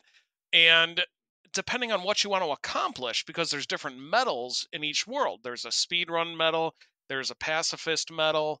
There's a don't take any damage, which there's no way in hell I'm going to be able to get that. But if you get all the medals in each world, you unlock hidden characters. Again, something I'll never be able to do. But I'm having a lot of fun with it. I can see speedrunners really having a lot of fun with this. The game was a lot of fun, and then my son picked up the controller, and we were playing co-op, and that just opened up a whole new world of fun. Like, nice. He was able to jump in, and again, the controls are so simple. It's jump and close the door. Those are the two buttons. I even said in my review, I actually, like I said, I went to the convention and I was going to sell my arcade stick, but then I'm like, this game really feels like an arcade game. Let me bust out the arcade stick. So I plugged it in the Switch and I was playing on the arcade. I'm not selling this stick. I kept it. I left it at home. Yeah. So I know. You said thank you for for that. Now I'm keeping that stick. Yeah, that's cool. Yeah. So that's Goliath Depot. That's on the Switch, and I think it's also on PC. Yeah. And it's only like $7, which is like, that's really a steal for that. And so if you like those fast-paced, like, arcade-style games, retro, great soundtrack, everything is. I loved it. I gave it an A. And if you're curious about some more details on it, you can go to GamerheadsPodcast.com and read that review. That's right. And that's all I got. Nice. Phil, what about you? Obviously, the show in Overwatch. But outside of that, I have put a little bit of time into Killer Clowns from Outer Space, which I thought was already out, but apparently it's not, and I pre-ordered it. As we alluded to earlier, it is not really alluded to, but it's a 3 versus 7. You either play as one of the 3 clowns or one of the 7 humans that are trying to escape the clowns. 15-minute time limit to get the hell out of the area.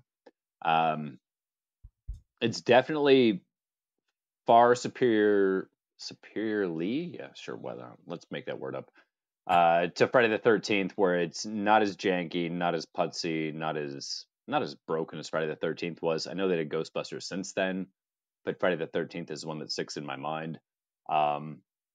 The maps are really well done. The gameplay is pretty well executed. I've only hit a couple of minor glitches, and mainly it's with things like throwing cocoons as you're trying to speed up going to, like, the cocoon harvester. You can either hang people with the cocoons to spawn the demons that'll help you out if you're a clown. As far as human-wise goes, as always, they don't really they kind of give you a roadmap as to how to escape, but not really. They tell you what you need, but not where the parts are, so then you got to go scavenging. Weapons are kind of sparse to be found, and it almost makes the clowns feel overpowered, which I know they're supposed to. But again, like, with more time, you'll understand where the weapons and the placements and things like that and all the maps are, which will smooth everything out. I think I only hit like level 7 as far as my player goes. So, I mean, I'm not super far into it, but I've probably played 6-7 matches worth of it. And it's one of those games where if you've got a crew that you're playing with that are actually communicating, it's going to be a far superior experience to just jumping in with a bunch of randoms, as most of those style of games are. My gripes about the game are super minimalistic, except for the fact that I suck at it. But again, that's just due to the fact of being new. Yes, Mike. No, I'll wait till you're done before I ask my question. Well, now you cut me off, so now I'm done. I know. Okay, good. Then my work here is done. How's the leveling up system? Is it similar to Texas Chainsaw, or like what kind of stuff do you unlock by leveling up? Like, is there? And are you leveling up your? What are you leveling up? Your like clowns or the humans or both? Yes. Or just your profile. You're unlocking. You're leveling up your profile, which will unlock things for both. So, for example, if you're playing as a clown, you unlock a new perk or a new character you can play as. I'll say level 6, for example, and then at level 8, when your overall profile hits level 8, you'll unlock, say, like a new human or a new perk or that type of a thing. You get XP for essentially surviving, scavenging things, hanging up the cotton candy cocoons. Like, you get a lot of XP in the game, so it's pretty generous with it, at least as far as the early levels go. Cool. Is this a Roger game? It's not going to scare you. It's not. I mean, it's intense, but not intense for the reasons why you might think it would be intense. Okay. Like, there's no jump scares or anything like that because it's all PvP. So, like, there's nothing that's set up to like make you startled. Yeah. But each of the humans that you unlock do have different characteristics. Each of the clowns that you unlock do have different characteristics as far as like what their powers are. For example, like the first clown that you unlock after your initial clown, he's got the balloon animal dog that he can use to like sniff out where the humans are hiding. You can go and hunt them down with the balloon animal dog, and like so they all have different effects on things. It's pretty well done, and there's 4 or 5 different means of escape as far as humans go. In the last 30 seconds of a match, the brothers that directed the film crash in and open up just like a free-for-all escape spot for the humans. So if you can like make your way to wherever they crash through, like you can get out really quick. It's super campy, super cheesy. The animation's pretty spot on. Graphics are pretty spot on, especially like when I first booted up the main menu screen, and like it just shows like the clown faces are just like, oh man, those look awesome, and I got really excited. And I just headed in and started just playing around with it. Nice. Yeah, it's worth playing if you like that style of game. There's a word for it, but I don't remember what it is. A Dead by Daylight. Yeah, kind of. I mean, they're all kind of that same vein, but it's like an asymmetrical horror game or whatever is what they call it. I don't know. I don't keep up with all the terms that the kids use. Yeah. Cool. For myself, the games I've been playing, so I got into the 33 Immortals beta. Oh, I'm so jealous. I was about to say, is that a good really or cool. bad awe? No, I will play anything that Thunder Lotus makes moving forward. Because like I talked about it earlier, my dad, like when my dad passed away, like right after that happened, I played Spiritfarer. Yeah. And that game very much helped me grieve. Yeah. And I think that anyone should play that game after a tough like death in your life happens, because that like game revolves highly around that, and does it incredibly well. And so I just I was very excited when they like announced 33 Immortals last year, and I saw that the beta was floating around, and I was like, dang, I really want to play that and check that out. I'm curious, like I'm really curious, like how does it feel, like the whole 33 player co-op thing? Yeah, it's interesting because you'll go into a world and there'll be different gates. So like so for those that are not familiar, it's isometric. It's a little bit like Hades, and Hades-esque, I would say. So you enter this world with 33 people. There's different gates that open up, and only 6 people can go into those gates at a time. So, and then each one of those gates had to be closed before like the boss battle happens in that level before you can ascend to the next level. And so a lot of times I wasn't at the gates to get into one of the gates that opens up. I don't exactly what the name. I think they're called torture chambers or something like that. So you're in hell basically. And but if you get into those, then if you beat those torture chamber or those gates areas, you get there's a chest that opens up, and then you get special abilities with that. So and it's a roguelike, so obviously some of those abilities only stay with you for that run. Yeah, I know, Mike, not your favorite, but it's well done. And then so then once you get all those gates closed, then there's an area that opens up, and you all have to go, like the whole world starts enclosing on this one area, and you all have to go there and fight. So if you don't, it's similar to like Fortnite, where they try to get everybody in together, and if you're in that area, you start burning, like similar to like the poison mist or whatever. And then when you defeat that, you ascend, and the boss that they had was, I think, Satan, I think it was, or some kind of demonic type creature. I never beat the boss. It was really hard. Like, we got it down to maybe half life, the group that I was with. And then it just did this crash and like killed us all, and with its hand, and we all died. And I was like, okay, well, that was fun. It is really cool though. They did it really well down. So I'm excited for the full release of it. And there's cosmetics that you can get for your character. There's a cat that can follow you around, so you can unlock a cat that follows you around, and you can get different like color skin for your cats. It's a neat game. And then there's blessings that then allows your character to have different abilities in the next run. So like those are the things that are the constants, those blessings. And then there's 3 different weapons you can use, either a bow and arrow, these blades, or like these like little knife blades, and I think the last one is like a sword. I always use the bow and arrow because I'm just more of a ranged type player anyway. And that worked really well. So yeah, it was cool. It closed, I think today was the last day. So but I got to play quite a bit of it this past week, and I had a good time with it. So that one, and then you can read my preview of this next game on our site, and that is Hive Jump 2 Survivors. So that just came out in early access. So that is Mike knows the game Hive Jump.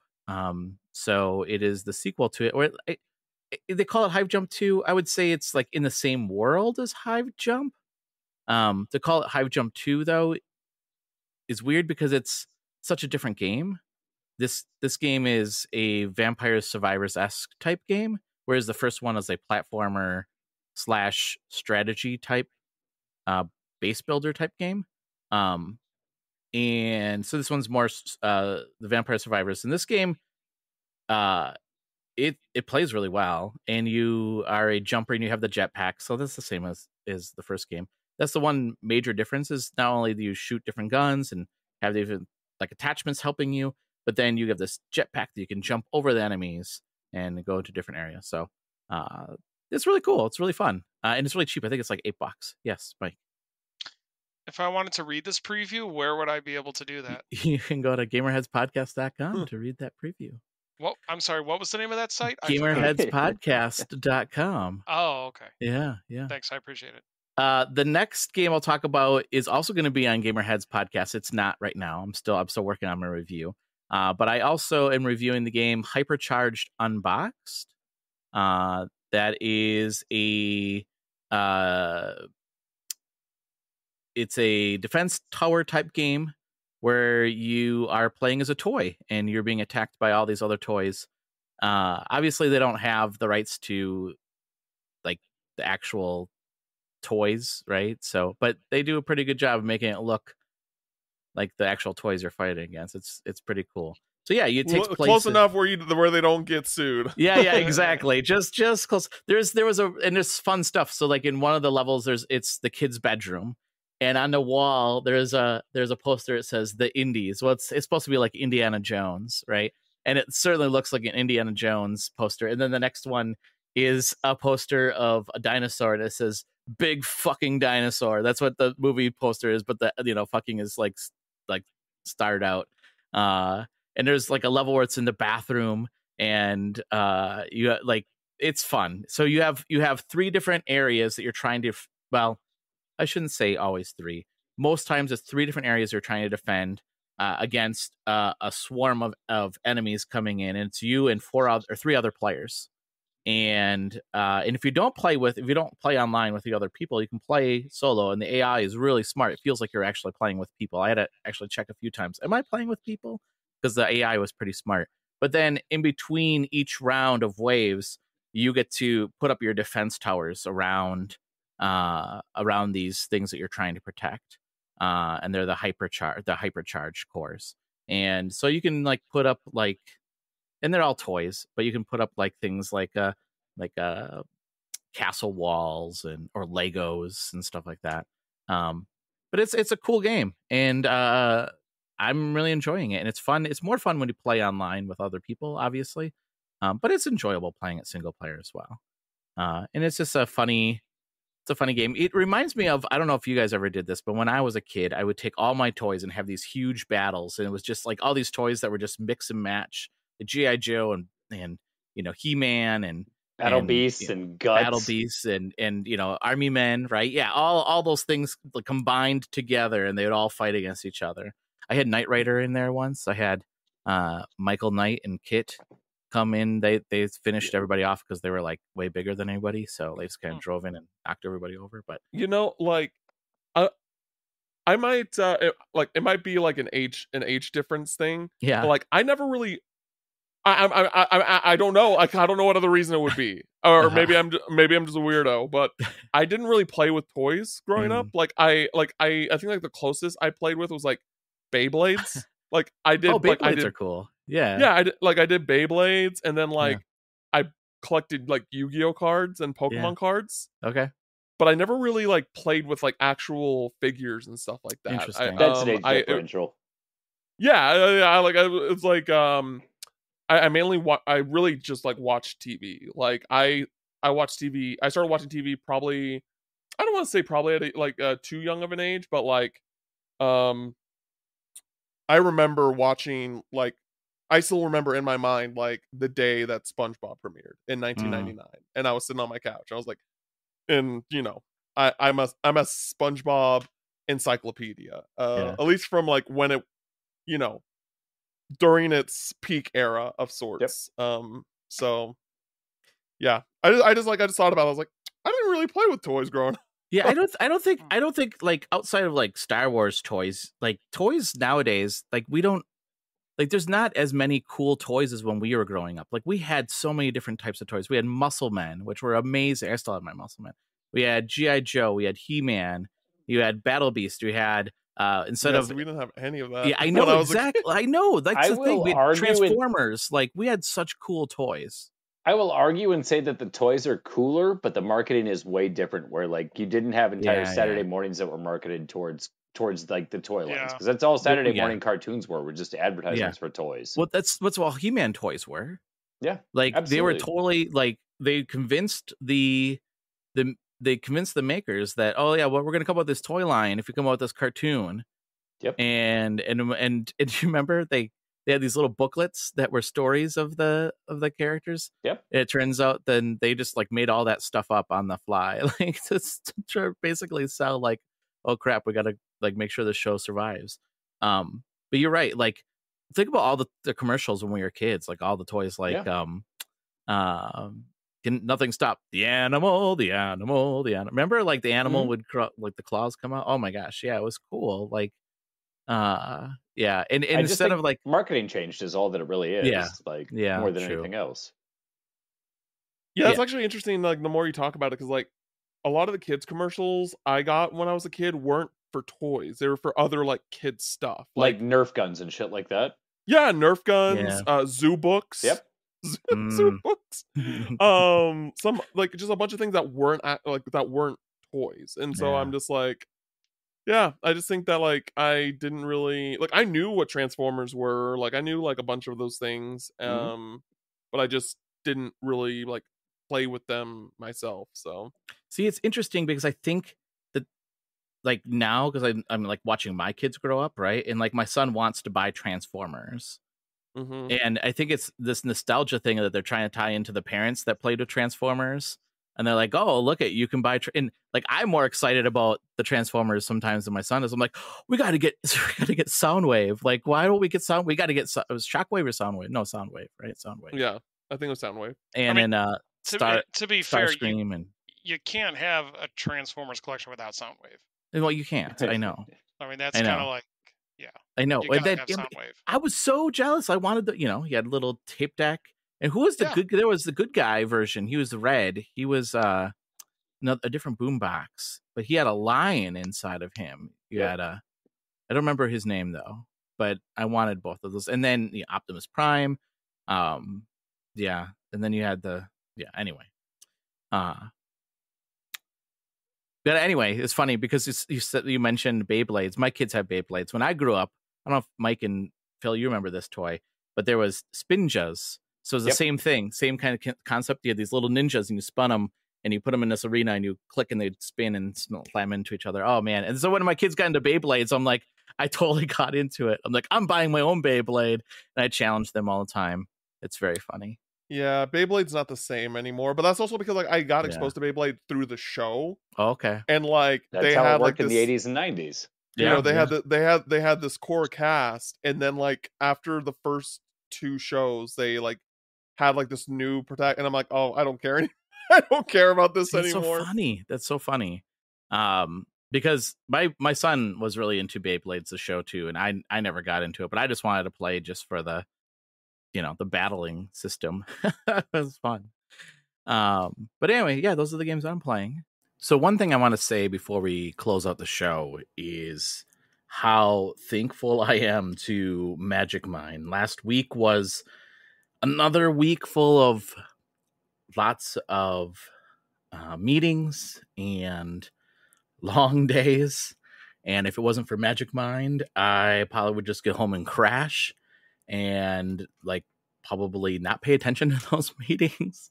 But thank goodness for Magic Mind, because it allows me to stay focused, and continue to do things that I enjoy doing after work, which is creating content for you all and doing the things I love. So if you want to check out Magic Mind yourself, you can actually go to the show notes. There's a link there.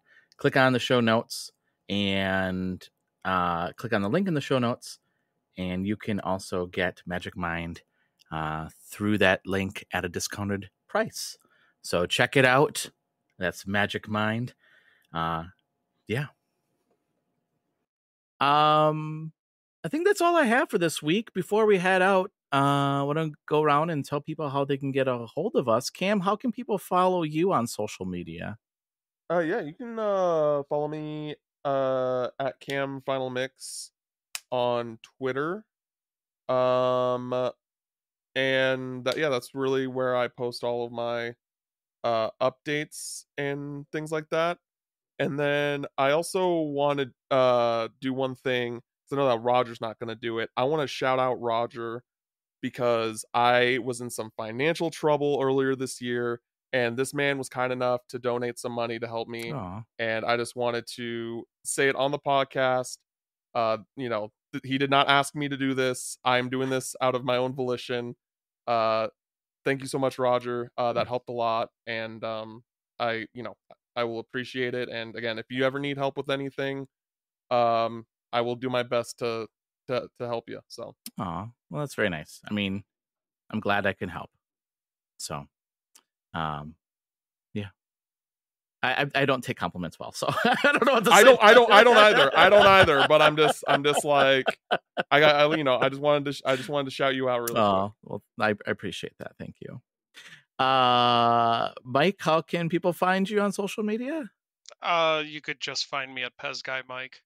I don't have anything heartfelt. I can't follow this.